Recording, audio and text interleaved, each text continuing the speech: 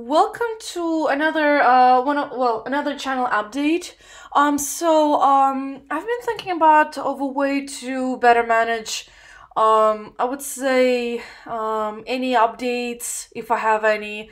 Um if you wanna, I don't know, chat about a game you like or the game design or something of that nature, or if you want to collaborate or something like that. I was thinking of getting another social media account just to manage that aspect of the channel, since I'm not quite, there on YouTube to use the social media function, since I'm not way near 1,000 subscribers for that to be enabled. So I was throwing around options about what social media platforms would be best suited for what I'm looking for basically my needs.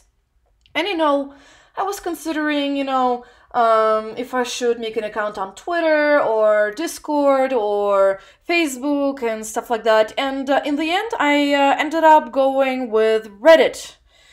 Um, and just a heads up, for some reason it doesn't show up over here, even though I already linked it up. So you can either read it on the description over here, specifically here, or you can find it down here where it says links, and you see my Twitch and Reddit, and you click on it, and it should bring you towards my page.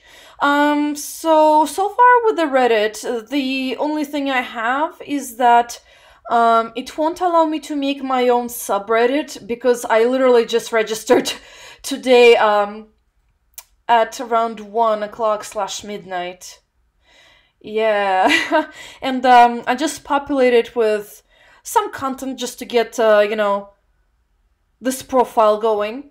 But I was thinking that maybe, I don't know if it's a good idea, but if after 30 days pass by, and if I get, apparently you need to get a number of karma over here. I don't know what the heck it means, but because I'm new to Reddit. But apparently once 30 days pass by and you get certain amount of karma, you're able to create your own subreddit. I'm not sure if I should or not, since you can actually obviously follow me as a user to get updates or to participate, in whatever social media I post, or if I post any questions, or like open up discussion pages, you can, you see it obviously over here, and can participate. With subreddit, I feel like anyone can actually post, because I'm not sure if people who are not me, the user, can actually post on my page, which is why I was considering making a subreddit instead. And if you, for example, have something you want to share, you can much easier do it there. But I gotta do with what I have over here. So the reason why I chose Reddit is because a couple of things. One, I don't actually like Twitter as much, mostly because it's more of a short form content, and you can literally tell that, because even the posts, the amount of characters you include per post is extremely small and limited. And for me, as a YouTuber who likes to make long form content that are like 40 minutes long, also because I play games that require more of I would say thinking long, I would say much longer attention span than what most people are used to when it comes to social media. I guess I'm more into also discussing stuff when I play video games sometimes, or just making jokes, awful, really, really awful puns and stuff like that are so bad that they're so good, and stuff like that. But anyway, so when you take that into account on Twitter, I just don't feel like it kind of matches kind of what I want for my channel. So in terms of that, Twitter is out of the game. Facebook, I'm not particularly fan of Facebook either. I mean, it's more of a like, oh, keep track of your friends and, I don't know, your classmates or coworkers, if you have any. Um, to get in touch occasionally and browse if they posted any pictures and whatnot. So, not really big fan of Facebook either. Discord, I was considering Discord, but I felt like Discord was more for project management and I would say um, chatting both through text and a microphone as opposed to actually social media community management. So that also kind of went out of the window. Reddit, on the other hand, seems to kind of fit in all my criteria for what I actually want from a social media page. And it's not, I feel like it's not as limited on how long your post can be as Twitter. And I don't remember if you can make super long posts on Facebook either, so it seems to fit in better. And also, for example, you can message me if you want, yeah, or if you want to, collaborate or something like that, you can always throw in a message and I'll probably respond. At least more often than on YouTube. Because on YouTube it's very awkward when it comes to that. Because sometimes it's spam, so you can't tell how true, how real the user is. And it sometimes may clutter below the video and stuff like that. Which, as I said before, it's kind of awkward in that regard. So this is pretty much, anyway, as I said before, my Reddit, how it looks like. And I already started making a very small list of what games I usually tend to do. So if you're new to my channel, I guess you can come over and, I don't know, say hi or something. The other update is that, well, first of all, this is my Twitch. It's not much to make out, and oh my gosh, it says welcome to the chat room like 12 times. Wow. Yeah, this is my Twitch. And I am gonna be finishing Gothic pretty soon. I estimate in about, let me think, 4 to 6 episodes, somewhere around the beginning of April, maybe before or past April 1st. I'm not sure if you're aware of it, but I have some hardware problems, so I'm gonna be doing some stream testing, especially stress testing my computer if it can both run a well enough quality game while streaming at the same time. Specifically, I was thinking to try and see if I can stream Elex. Mostly, just to test out before I actually do Gothic 2, if it works out. Mostly because for Elex, the issue is that for some reason when I launched it on my computer without any recording, it was very laggy. Well, actually, no, I'm lying. I did try to use Dxtory to record Elex just to test out how it would go, and it didn't work out with Dxtory. But I didn't try with OBS's lossless codec, however. So I'm thinking that maybe it may work out, and if I put the game on all low quality, well, obviously after I defragment my SSD, if it works, then it will be hooray. If it can run Elex nicely, it might be able to run Gothic 2 well enough as well with the streaming. And also I'm going to be doing a test stream just to see how it's going to go, because I have a wireless Wi-Fi. I can technically see if I can pull through a cable and connect it to my computer, but I don't think I can, because I have a computer that only has Thunderbolt 3 slots. So I have to connect everything to a USB hub so that I can actually use, the normal mouse and keyboard. And I don't see anywhere a connection for the internet on my laptop. So I'm kind of wondering how it's gonna go if I try to do wireless. Obviously, it's not as stable as wired, but I'll never know until I actually test out. So, and and I'll make sure I'll post it on Reddit over here, as a heads up for when I will be planning to do a stream, so that, you know, if you want, you can hop in and help me out and let me know, hey, you know, is there any delays, latency issues, or stuff like that? And what I'm planning to do is I plan to stream to Twitch, and if I understood correctly, Twitch is able to then sort of like put it on my YouTube. So first when I stream, it goes to Twitch specifically, and then Twitch, I guess on their end, they put the video on YouTube simultaneously. So that kind of gives a bit of load off of my computer, so, since I have to stream only to one service, and then that service just copies over the video to YouTube. So that's gonna be great if it works out. And on YouTube, what I was planning to do is to basically edit the video after I've finished streaming by deleting parts where I'm either taking breaks. For example, I don't know, the restroom or get water and something like that. Because, you know, it's gonna be, I'll probably be sitting for a while since it's a stream. Maybe for more than an hour. On the other hand, I might be splitting up my stream occasionally so that on YouTube it appears to be episodically. If not that, then I'll just, you know, split up the video on YouTube, you know, because you can do that with their video editor now. Get a copy of the video and then just split it where you want it to be.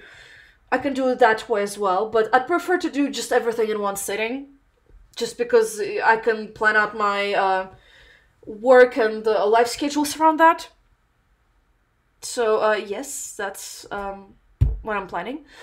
I actually, honestly, I don't know how to stream. I mean, I did set up my OBS just in case for streaming, and I did watch a bunch of videos on YouTube that recommend certain settings for streaming. But I'm aware that, for example, when it comes to streaming, because I did watch some streams before, especially of Let's Plays, I did notice they made content, as in images that say, for example, the stream begins soon, or there's a little break, or intermission, or something. I don't have that yet, and I wonder if I can make those stuff very quickly, and if I'll be able to do that before the beginning of April, and to check out how that actually works, because I honestly don't know. Like, does it stay on Twitch, or does it go through OBS specifically? So that's a bit uncertainty on my part, but even if I won't be able to do, I don't know, those images in time, I'll just do, I don't know, just a black box with like text, random text of intermission, proceeding, blah blah blah. I don't know, and stuff like that. So that's that. So if it works out, hooray. If it doesn't, it's gonna be a lot of figuring out what to do. I did find out that alternatively what I can try to record higher graphic games is to get an HDMI capture and instead just to record the screen. I'm not sure how it goes for audio recording specifically, because I record from computer and from my microphone, but in OBS what I like a lot is that I can set up filters so that it cancels out a lot of background noise, especially some mouse clicking and stuff like that. Or if, for example, my phone is vibrating, I notice that sometimes it doesn't get through my recording, but on the later videos, for some reason, it's been my microphone has been registering it. Specifically, the OBS has been registering. My phone's a timer, so I wonder if it glitched up a bit on me or not. We'll have to see, actually, about that. But anyway, it's the point is, OBS at the moment for me is the most ideal software for recording both streaming and non-streaming. For non-streaming, I'm doing compressed videos only for adventure games, because then I'm able to run the game, you know, without any complications or stutters. it doesn't really work when I test it out on Gothic. The first time I tried to do Let's Play of Gothic 1. I know that's not gonna work. Not unless I get an eGPU or something to take off the load. Or, since I have lots of RAM, I don't know how, but is it possible to force OBS to sort of like store all the data in the RAM and just slowly make compressed video? I don't know if it's possible. But that's an idea I had, and that my dad also suggested if it could be made that way. And I wonder if it's gonna work out well for streaming in that case. But anyway, I just have to test it out. Yeah, so I'll have to test out that. The reason is why it might take a little while if I do need a hardware upgrade, is mostly because right now I'm running low on money. You know, because of this coronavirus stuff like that. Everyone's buying toilet paper everywhere and water and all the alcohol and disinfectants and stuff like that. So all the budget is currently going there, and it's a tough place with work as well, and things like that. So I might not be able to invest at all into anything as of yet.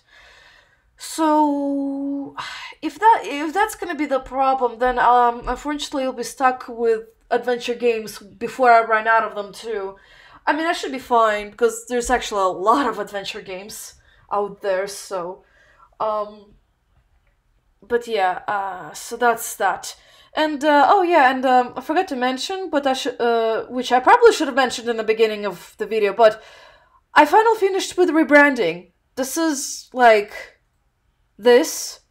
is my final channel cover, pretty much. And this is exactly how I want to portray, my whole, I would say my YouTube personality in a way, because it kind of fits actually with what I had in mind, and it fits with the name as well, I guess, and stuff like that. It has some symbolic meaning too, in a way, if you think about it.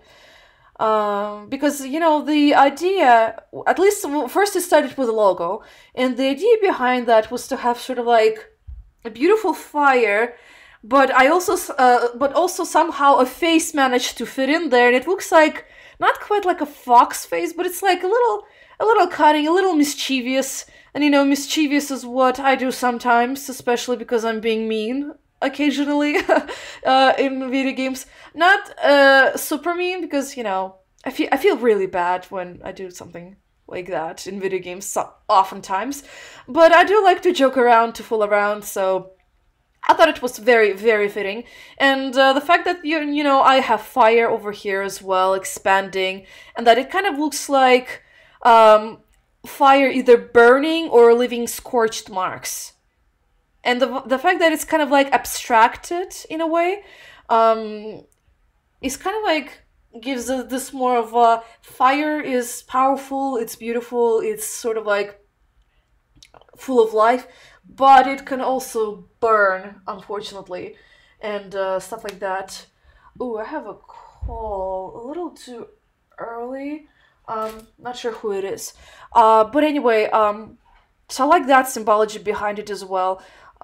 Because it kind of seems to be like sort of supporting the logo, and the idea I had with fire is that fire is like passion. It's like passionate about maybe an idea or a hobby or something like that. And when I do talk, I do tend to get a little passionate about certain topics or certain video games or a bunch of other things or ideas. So I thought it fit well enough, and I really like this new version of the text, and the fact that the logo sort of like goes in an arc out of the text. I really like that as well, and it seems to be like more organic. Like, if you remember the previous cover art, I mean, if you did, it's okay if you don't, if you're a new subscriber or something. But in the previous, I had similar lines in the font, but I just had a normal font, kind of like this one over here, without slabs. And I did had some like similar lines like the A having a line going like this and the line and going like that and stuff like that. But I like it this way better because it's more organic and it doesn't feel disruptive when you put it next to the logo as well. So that's another thing. Anyway, enough about design aspect of this. Although I will be very happy if you do want to talk more about it on Reddit, hey, and stuff like that. I like feedback, so hey, you can bring me over something or other. Or if you have any ferocious puns or bad puns, I'll be also glad to look at them and maybe exchange some of my own if I come up with anything decent. Because it's kind of like, I'm not always good at coming up on the spot with puns, but when I do, it's like, oh, it's like this aha moment. Anyway, so this is pretty much it as far as everything goes. So, just for the end notes, streaming, I'll update over here. You'll see it over here. And it probably will go somewhere on my homepage, I assume. No. Yeah, somewhere over here, probably. I assume that's how streams go.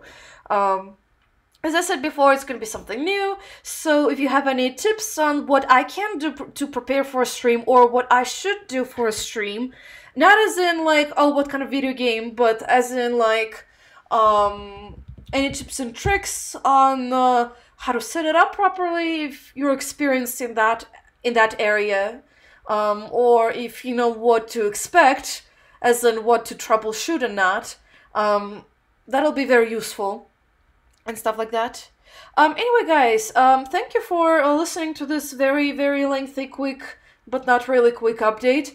And I'll see you maybe later, or in a video game or something like that, or on the stream that I'm gonna plan out to test out.